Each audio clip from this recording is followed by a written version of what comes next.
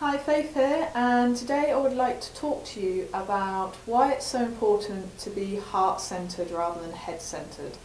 I'm talking about being heart-centered an awful lot recently, and I've had a couple of clients ask me why. Why is that important?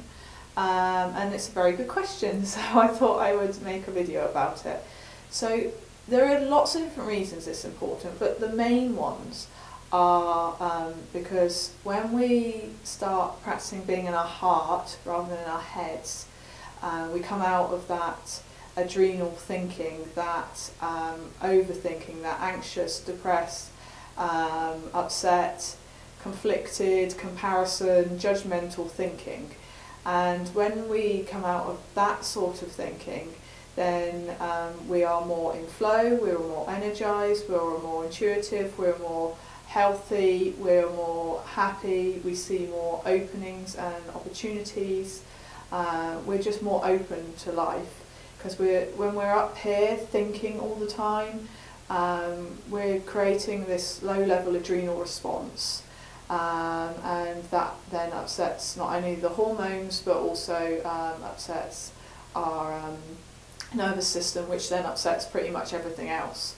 So it's really important to address that sort of that overthinking, that being in the thinking brain all the time. It does have its times when it is very helpful to be there, but if we're in it all the time and we know that we're an overthinker, then it is really beneficial to start practicing being in the heart more.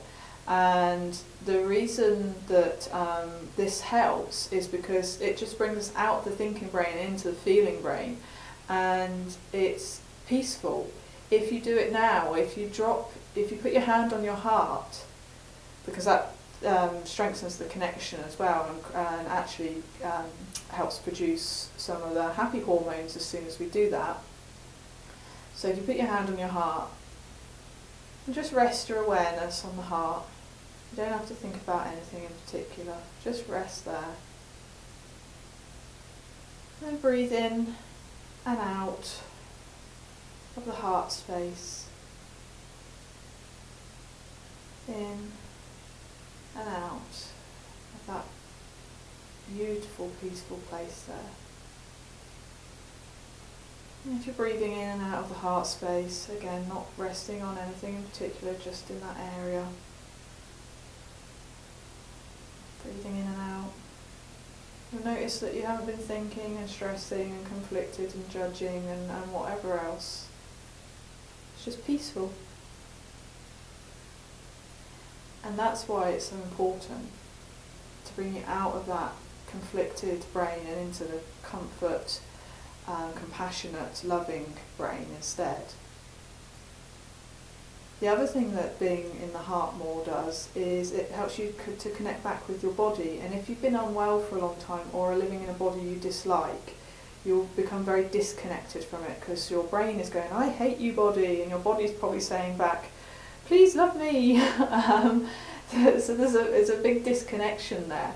So if you're not at the stage yet to start delving into loving yourself more, which really helps with lots of health and wellness ailments, then just practice being in your heart more, because it will bring you out of that conflicted place that you're in. And when we're conflicted about our bodies, again, we're in that adrenal response again, which hinders our health and our body. So it's really beneficial to do that. And I recommend doing at least one heart-centered meditation a day. There are thousands of them on YouTube and also on my channel. And also setting reminders in your calendar throughout the day, like every hour or every 2 hours, that says drop into your heart. And no matter what you're doing in that moment, whether you're shopping or working or, I don't know, having a bath or doing the gardening, when that alarm goes off, literally just for a few moments, you just drop into the heart again. Just take a few deep breaths. In and out of the heart.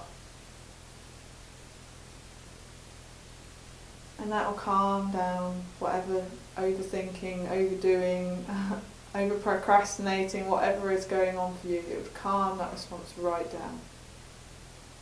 And do that as often as you can, and before you know it, you're more in the heart than in the head. and you notice when you come out of the head.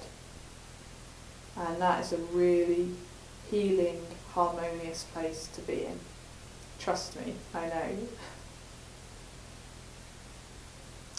I hope you found this helpful, and if you have any questions at all, please pop them in the box below, and I'll speak to you sometime soon.